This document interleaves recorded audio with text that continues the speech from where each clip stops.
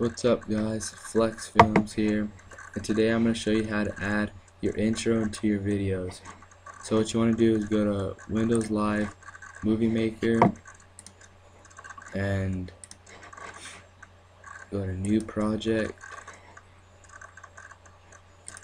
Go to New Project and then go to your downloads where you have your wherever you have your, just go to the folder where you have your intro at, and where's it at, and get your intro and drag it right here. And then what you want to do is, once you're done, when you get your video, you go to your videos and just get whatever video you want. I'm just gonna do this one, and you drag it right here, right next to it, and then just drag this all the way back and hit play. You can see it's playing right now.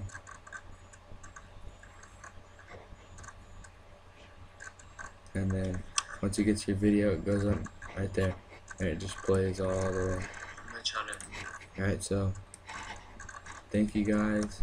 Or what you want to do when you're done with that is go to save movie and then just go to for computer or whatever and just hit for computer and then you just hit save.